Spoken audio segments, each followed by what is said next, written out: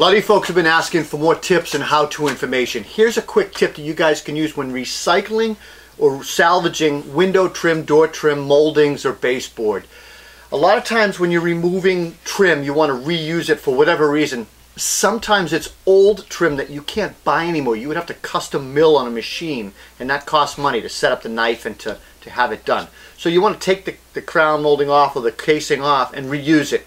What I usually do is before I remove it, I take a utility knife and I cut along the edges to cut the caulking and paint lines.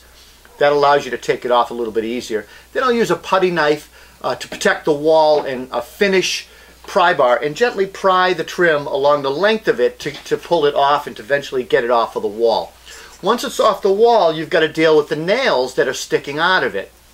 And that's where the quick tip comes in.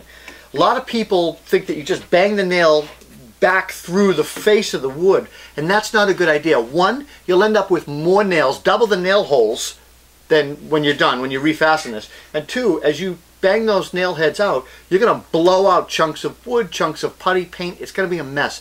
It'll take longer to finish. Your painter will hate you. What I do is I pull the nails from the back, and I basically use a pair of end nippers like these channel locks, and you just basically put the end nippers against the wood, clamp down on it, and rock the nail out from the back side. So you're pulling the nail out from the back side. Nothing happens to the front face. It still stays painted and perfect. It's a quick tip for you guys if you're doing some remodeling or finished trim and you're reusing trim. I'm Rob Robillard. If you liked the video, please click the like button and consider subscribing to our channel. Thanks a lot. Take care.